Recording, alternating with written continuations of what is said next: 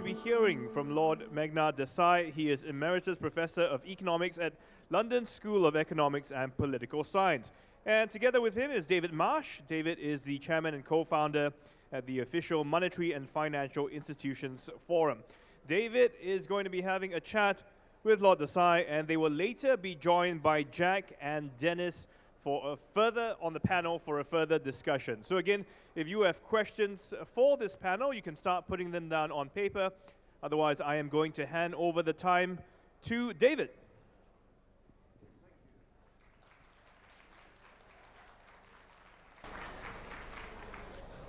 Thank you very much, Steve. Could I have a bit of quiet in the room, please? Thank you. So we're now going to go seamlessly into a question that Jack Liu made very forcibly, the importance of Europe. I was very struck both by Dennis and Jack, your comments. It was like the voice of reason and common sense coming from the United States these days. It's not something you see every day of the week. So thank you, both of you, very much indeed for being here today. And also you're going to be joining us on the panel here in half an hour. I'm here with Lord Desai, Professor Desai from the London School of Economics, who was born in India but is a British member of the House of Lords. So basically he runs the country without being elected, which is something which does happen from time to time in Asia, so I've been told. It just shows a certain harmony in the way we do things between Europe and Asia. But Meghnad has been a very long supporter of European integration and European prosperity, but also somewhat dubious about the way that Europe has been going. Now, Meghnad, from your vantage point over many years of looking at Europe, and I have to say that Meghnad is also the chairman of the advisory board of OMFIF, the institution that we set up about 9 years ago.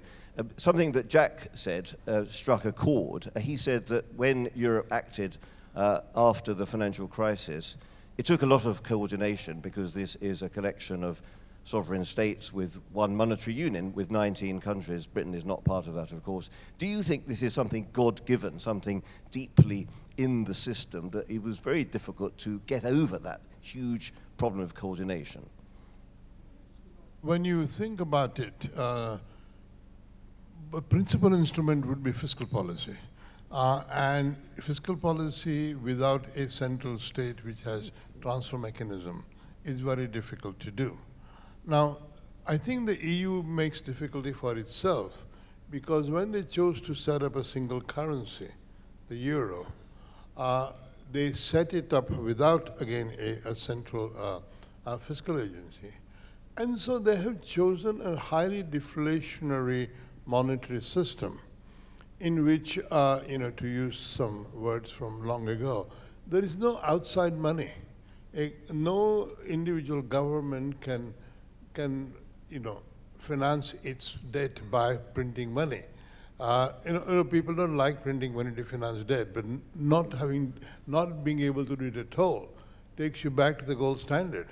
And this is a gold standard without occasional California mines giving you more gold, or South African. At least in a gold standard, periodically the exogenous supply of gold went up. This is a currency in which there is no way of increase the supply of the currency except by debt creation through private sector credit. And so there's only inside money, no outside money. So there is no way of stimulating the economy by either monetary policy or by fiscal policy, because the gold standard requires you to have balanced budgets all the way through, so growth and stability pact. So how can you devise a counter-cyclical policy in a system in which an individual country has no way of increasing its money supply, no way of running a budget deficit, and no way of depreciating its currency? So there are no macroeconomic tools left. And because there is no central government, there is no central fiscal or monetary policy. So do you think there's any way of resolving this? Because lots of people put their finger on that point at the beginning. The Deutsche Bundesbank, for example, I remember lots of papers they produced in the 1990s saying you need a political union to make a monetary union work. Now that the monetary union was set up without a political union, do you think, as some Europeans benignly believe, that with a few crises you'll get a political union now to come in and rescue the situation, a bit like the cavalry marching to the victory in some U.S. war? Do you think there will be a rescue of political union through the back door? You know, a crisis can lead either to a positive solution or to a negative solution. It's not predictable. You know what's happening now, increasingly within the EU, as you know, with the new Italian government. And the Italian government is very anti-Euro. They're not happy about the way Italy has had to suffer, because Italy through the 60s and 70s and 80s of last century grew by continually depreciating the lira. And they had industrial expansion and all that, but they took inflation as a cost. Now, Italy has had no economic revival for decades, and I think they are now almost willing themselves to disrupt the European Union rather than join Macron and Merkel in further unification, further integration of the European Union. And you also have the same thing in Eastern Europe, that countries like Poland, Hungary, Czechoslovakia, so on, they are more nationalistic. There are a lot of nationalism within the European Union, and the nationalism of individual regions is contrary to the spirit of a European Union. And you know, they hadn't thought about it, and now it is happening. So I think the euro as a currency is going to face more problems rather than having a simple centralizing solution as Macron would like. And how important is this? Because Jack was making the point, the reason why America became quite vexed about Europe and its problems under the Obama administration was because you felt it would be a threat to the world recovery. How important is Europe, do you think, also to ASEAN, given the fact that Europe, although a very rich part of the world, is making up an ever smaller part of world GDP? How much should all you people in the room care about Europe? Well, you know, both the previous speakers were talking about 10 years of recovery for the US economy. You can't talk about recovery in European Union at all. Some countries have performed well, others. By and large, it has been a very low level of recovery in Europe. And also, you know, even in UK, which is not in the euro, the idea now is that the current generation of young people have lost out relative to their parents and grandparents. Now that, you know, the idea is that yes, things are not going to get better for them as they were for the children. Now, if the economy can't very soon break that despondency, there will be an incentive to break up some of the European Union. I'm not saying it'll happen day after tomorrow, but there are strong pressures now, and with immigration adding to the pressure on individual countries, one thing we can do better out than in. I'll get on to the question in a moment of what will happen next, but first, just a word about monetary policy, since we had a very good talk by Dennis Lockhart on quantitative easing. Now, the ECB has been the nearest thing we've had to the US cavalry really riding to the rescue, because the ECB has rescued the euro over the last 5 or 6 years through this slightly tardy but now very important quantitative easing program. Mario Draghi has kept the show on the road, so to speak. There's going to be a new Mario Draghi in a little more than a year. It may be a German, maybe a Frenchman taking over, we don't know. Can the ECB permanently be the lender of last resort to bail out Europe when things get bad? Well, you know, the principal driving force behind the euro, as you know, because you written a very good book about it, are the Germans. And the Germans are obsessed about inflation, more obsessed than anybody needs to be. So they will not allow any relaxation of the norms that they want the central bank to follow. And it was surprising that Mario Draghi got away with what he did. When the need was there. But now I think it will be very difficult for a new ECB president to go and try to do, sort of quantitative easing Again, the interest rates are already low enough in EU. So I think, no, if there was to be serious recession, the ECB has very little room to move. And what's more, again, as you know, the German Constitutional Court may not allow these sorts of operation by the ECB because they have their own rules about what German state can take part in or not take part in. You've got to, though, understand the Germans somewhat, because the Bundesbank now owns about 1/3 of all the German government bonds ever issued. And they do then think of the Weimar Republic, don't they? They think, oh, down that road lies perdition. And after all, the whole issue about monetary unit is supposed to be banning monetary financing. Now, that looks very much like monetary financing of some sort or another. So you do have to understand the German strictures here. But what about the other people, the French, who they say this is actually just the Germans rigging the show for their own means? They have a huge current account surplus, the German euro is undervalued, and the Germans are getting an unfair advantage from a trading point of view. What do you say about that criticism of Germany? Quite rightly put. I'm sorry. I'm not an inflationist, but I really hate deflation more than I hate inflation. Let me put it that way. My asymmetry is very much against below 2% and rather than much about 2%. I think if you actually go back and read history, in the Weimar Republic, the sabotaging of the currency was a determined policy move. It didn't happen by accident. They wanted to smash the currency to escape reparations payments. I mean, this is all recorded, when the French moved and occupied the Ruhr, to get some more money. The Germans sabotaged the currency. Okay, and it's a very painful experience, and then they had a very painful experience in the 1930s. But why should they visit their problems on everybody else?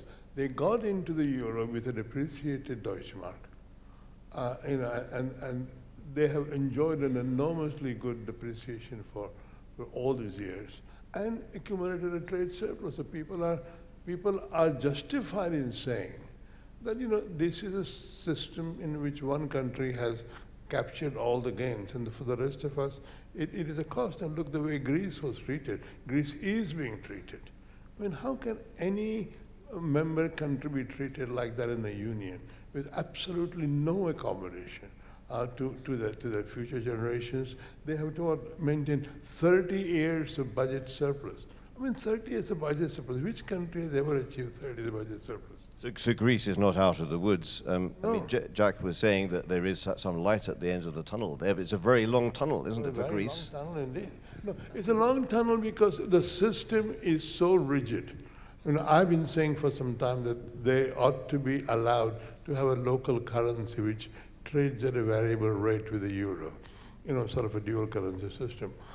Yes, it would be, that currency would be inflationary, but in some cases, you might choose to pay the cost by more inflation than a lot of unemployment. See, that's another trade-off. There is no such choice in the European system. You have to take it in unemployment because there's no other policy instrument left to you.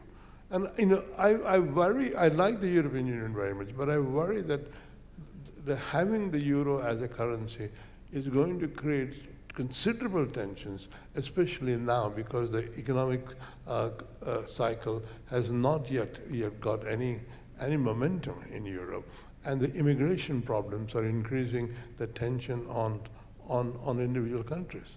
Just one point on monetary policy before we go on, and also I would also like Steve say if there's anybody who's got any questions, you'd like to write them down in very large letters in capitals, and please bring them up here. That would be great. But on monetary policy, given the German neuralgia, for whatever reason, about inflation, it's sometimes actually quite ahistorical because people forget that the Reichsbank in 1923, when inflation was about 2,000 billion%, they forget that the Reichsbank was actually independent of the German government. It was run by the Allies in those days after the First World War. But given that history, would it make sense for a German to take over the ECB next year? If you were the person who could basically decide these things in Europe, would you give the job to a German, a Frenchman, or an Italian? Well, my view is that give it to the guilty party rather than give it to Italian raised hopes, which only will be dashed because the ECB president doesn't have as much room for maneuver. I mean, Draghi got away with it. Nobody else is going to get away with it. And I would Is it because Mr. Draghi is a Jesuit that he has got a special way of dealing with people, and you can only do that once, can't you? I mean, I remember we were talking at that time that when, after 2008, the only innovative institution in the European Union was the ECB. There's no other innovative institution. And they got away by doing this, which was not in the rule book. When Draghi made it up and succeeded. I think you called it at the time a confidence trick, but it did work because they've never had to use the outright monetary transaction. Absolutely. Yeah. But you could only really do that once. But just to repeat my question, you said give it to the guilty party. Who do you mean? Germans. So you would let Mr. Yeah. Weidmann take over. Okay, ladies and gentlemen, you heard it here first from the House of Lords, the House of Lords recommendations. Now, let's just talk about Britain leaving the European Union, because this panel is supposed to be about Europe and the euro. What difference does that make to the continent? Hard to say, because we still have to see the final shape of the Brexit rules and regulations. How much? In manufacturing, it's quite clear that the European Commission holds the upper hand and UK needs the customs union arrangements to continue. In the services sector, it is in Europe's interest to give a good equivalence relationship and continue life as it is, because the London financial center is much greater benefit for the EU, as many countries raise money in London. And if they disrupt that, then EU will pay a price. UK will pay some price, and EU will pay a much bigger price if they deprive themselves of the London financial markets.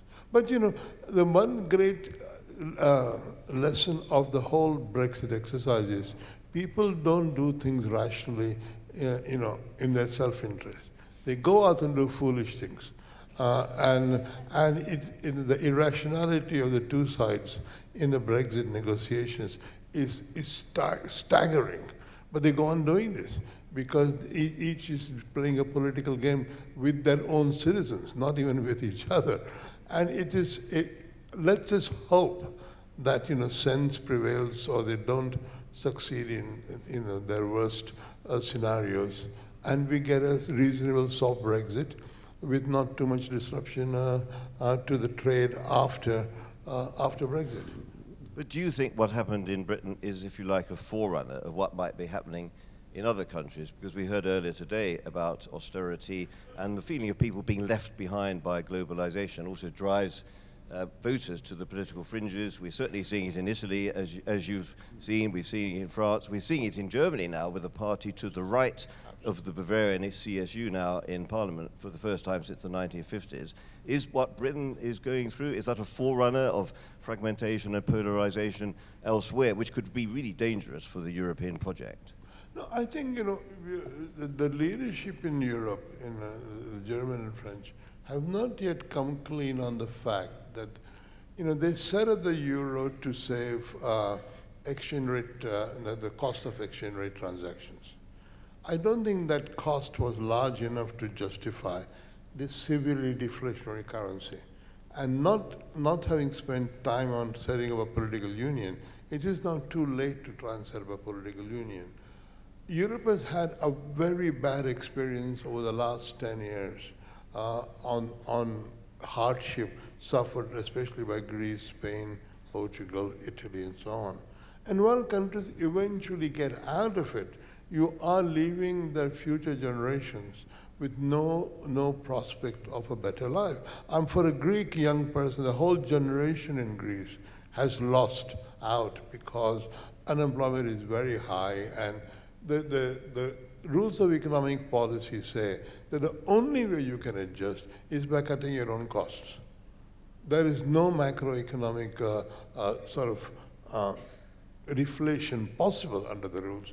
All you can do is to cut your wages, raise your productivity, and that way lies, yes, you may be able to do it, but that way lies a lot of unemployment. But let's just go back to Britain for a moment. Britain can now concentrate on Brexit, having now lost the flirtation with football that we had for a few short weeks. So we can now get on with the things that really matter, making a success of our economy and our industry. Things which matter are no longer relevant. Now we go to the trivialities. But are you more sanguine, let's say, about Mrs. May's potential for staying in power than you are about Mrs. Merkel, because she does have her back to the wall in Berlin? No, I think, people ought to kind of set up tutorials about how Mrs. May has been in a very stealthy way, effective by pretending to be a weak prime minister. Everybody thought, she couldn't control her cabinet.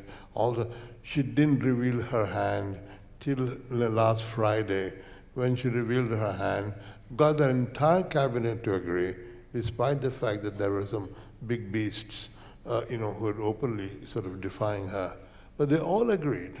She got her agreement, and the fact that some cabinet ministers resigned afterwards means that will have no effect. Had they resigned on the spot and challenged her, that would have mattered. But now she has established her control. She will get her way on Brexit. So it's a very interesting way to study how someone can leverage an image of weakness into a very powerful position. When she revealed her hand, the rivals had no cards to play. And so, this is a very, very effective prime minister, and she will get a soft Brexit, which is in everybody's interest. A soft Brexit is in everybody's interest. Also, it has to be said, ladies and gentlemen, that this man here, he is no Tory. This is a Labour peer, an old Labour warhorse, who was the chairman of the Islington South Labour Party for some years. The chairman of the Islington North was Jeremy Corbyn, who's now the head of the Labour Party. So you're a Labour supporter. You had a kind of wall through Islington, didn't you? A bit like North and South Korea. There was you down in the south. You were the successful part, weren't you? And the Jeremy Corbyn up in the north, that was the bit that was very dependent on China, wasn't it? So you're not a Tory supporter when you say that May has done quite well. Absolutely, I'm not a Tory supporter, but if the Conservative Party breaks up or gets into problems, the country suffers. If we had a leadership challenge to Mrs. May last week, and then we went into 2 to 3 months leadership election campaign and all that, there would have been no time to negotiate. What we need is Theresa May to stay in power, negotiate, and get us on the other side of 29th of March 2019. To be able to, we need to know the shape of Brexit. There's a lot of uncertainty. Once we know the shape of Brexit, the British economy is versatile enough to be able to handle any adaptation. Are you relatively optimistic now about the British economy? We have all these ladies and gentlemen in the room, all full of money, all looking for places to invest. Would you counsel them to invest in Islington right now, or maybe buy the Houses of Parliament and renovate the House of Lords? Do you think London is a good place for you to put money? If somebody would buy the Westminster Palace, it'll make a fantastic hotel. Please take it off our hands. Now, I think the thing is, my picture of the British economy is that since the last World War, it adjusted to the loss of empire. Then it joined the European Union. When it adjusts to the loss of the European Union, it will do all right, because it is the quality of the labor force, the entrepreneurial spirit of the people, the innovative talent that the UK has. I mean, look at what they're doing in fintech, what they're doing in AI already. I think the economy will be all right, but there will be a brief adjustment period. The transition after 2019 is 20 months, so by end of 2020, we will have adjusted, we'll have realized the final shape of Brexit, and then I think in a couple of years' time, the economy will bounce back. Of course, there's lots of Malaysians and Singaporeans in London as well, helping to fuel the economy. After all, we've got a Canadian governor of the Bank of England. Maybe we need a few Singaporean ministers to make the ministries work properly. But just one last question. I'm going to ask Dennis and Jack to join us in a moment. We've just been the warm-up act, basically, for our two American friends. But what does all this mean for ASEAN? If you're back at the London School of Economics, you're doing a tutorial, you've had this mess in Britain, you've had this mess in Europe, you've got what seems to be a very vital part of the world economy, Southeast Asia. What 3 or 4 lessons would you draw for your pupils from the experience of Europe and in Britain the last 30 years, would you give to your ASEAN students? What would you say you should do, the do's and the don'ts? I would say to my European students, go east, young man or young woman, because the real growth is here. You know, the vitality and continual economic growth is basically in Asia. And that's the way the movement has been for the last 25 years. And while the old world is still, has the wealth, old stock of wealth, the really new stuff is happening out here. And it's quite remarkable, especially if, after Brexit, UK will need the world more than it has needed so far. It'll seek friends. And if the European Union has problems with immigration and all that, if it at least weakens, then again, it will need Asia to help it.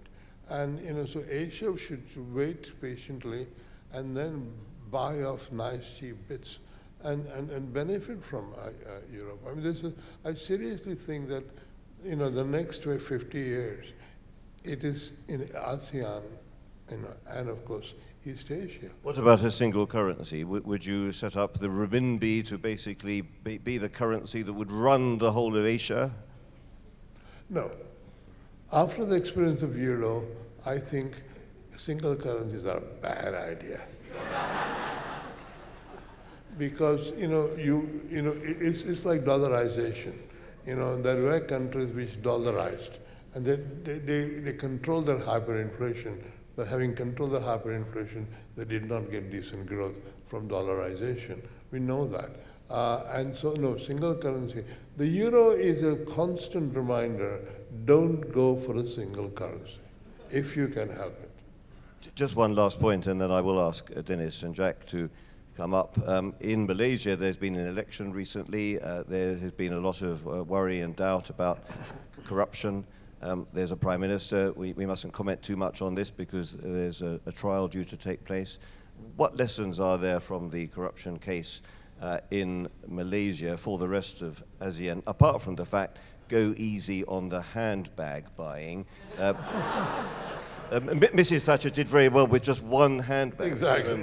Which is a very famous handbag, which used to wave at President Mitterrand at summit meetings. It was extremely effective. But you don't need 257, do you? Absolutely. No, what's interesting about, recently, last Saturday, I reviewed a book by James Crabtree, who was a FT writer. He's written a very good book on India, about billionaires in India and so on. Now, the question basically, is corruption really debilitating for economic growth, or is it helpful? And I think the evidence is very, very mixed, because a lot of Asian countries which are now developed, who had good 20, 30 years of growth, South Korea, for example, so on, had a lot of corruption. I mean, let's face it. Corruption was ingrained into the system as a way of making the business and government cooperation fruitful. It doesn't always work.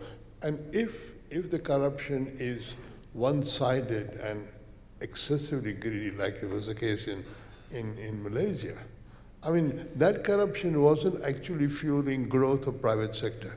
It was just, going into the pocket of one person. And then 4,000 handbags. So I think a system should have very good rules and regulations to prevent corruption by the political executive. It's very important, because the political executive with centralized power can be fantastically much more corrupt than any business can be. Businesses should also be prevented from having corruption. But again, if you have an economy with too many regulations, too many irrational, decisions, like India has, a lot of what they call permit license system, then the prices are so distorted that you don't get the correct allocation without some kind of corruption. The corruption brings together the declared price and the market price. And now, you know, I tried to put this in my review, and the editor said, the FT readers won't understand. This is too complex. What nonsense, you know. You should know that if there are too many regulations in an economy, the published prices do not reflect true scarcities. Good. Well, I'm sure you'll be writing a book on this one of these days. So while Jack and Dennis come up, I'd like you all to give a big hand to Meghnad Desai. Thank you very much.